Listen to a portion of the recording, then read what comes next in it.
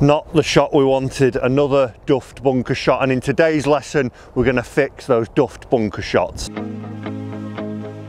Okay, so there's three things that I want to talk to you about. That first one, that weight placement.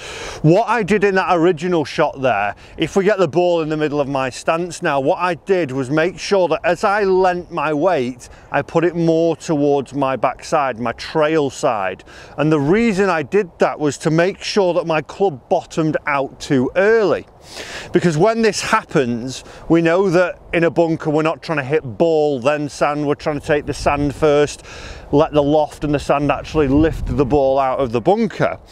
But when I get too much sand too early, it takes all the speed and all the force out of the club that's transferred into the ball, hence why it only duffed a couple of feet out in front of me. So what I actually need to do to make sure that I do get that inch before the golf ball, let the club go underneath, pass under the golf ball and then carry on out through, is make sure that my weight is more towards my lead side as I do this. So what I would want to see as I take my address, and obviously when we're in a bunker it's not stable as well, our footing, we've got to get a little bit wider and we've got to make sure we shimmy in and get our good footing.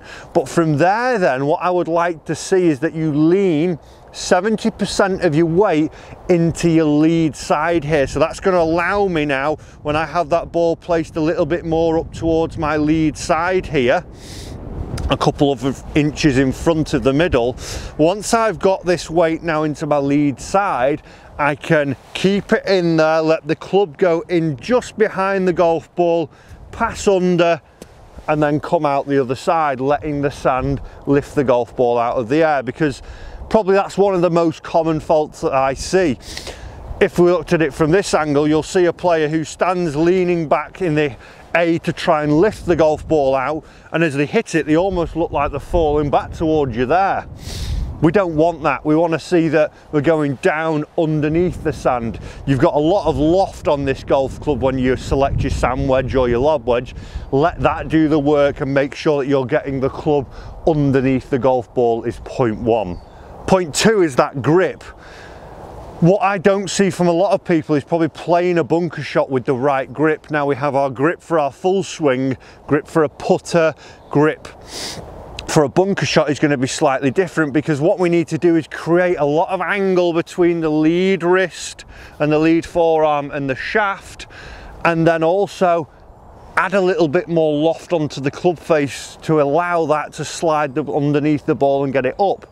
So what we're going to do is play with a butterfly grip, which is where the hands are going to be a bit more like so. So what we're going to do is take our lead hand and we're going to get that a little bit stronger. So the kink in our wrist now, this little bit of cupping here, is going to be a bit more excessive, so it'll look like a stronger grip. Then your trail hand, your right hand for me as a right-handed golfer, is going to be a little bit weaker, so it looks again a little bit like this butterfly. And like I say, the reason for doing that, the lead wrist with the little bit more kink is going to allow me to hinge it a little bit more, so I'm going to get good angles to deliver down into the sand. The trail hand being a little bit weaker is actually going to get a little bit more loft on the club face and get the ball a little bit higher for us. So instead of your normal grip maybe being too strong or too weak, we're going to go strong lead hand, weak trail hand, going to allow us to hinge, going to allow us to get some loft and allow us to go through. The third and final one that I mentioned was confidence. And the reason that we need confidence is because when I watch a lot of bunker players, it's almost like they're scared to make a full swing.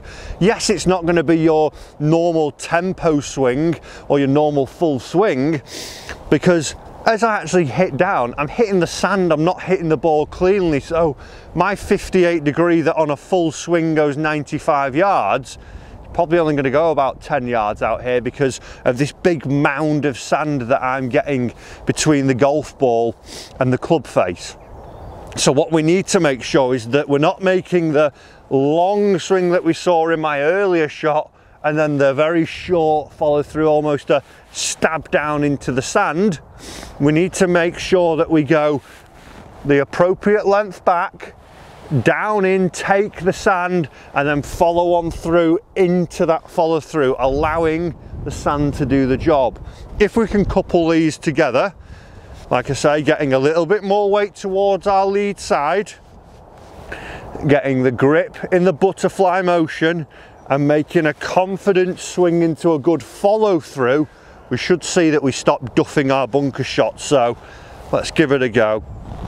Lead side with the weight, good butterfly grip and a confident swing. And that nice slap on the sand there.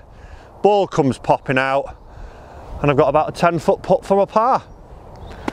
Guys, go through that and you will start to see that you stop duffing your bunker shots. Hopefully you can take that on board and take it out onto the golf course. Thanks for watching and I'll see you in your next video.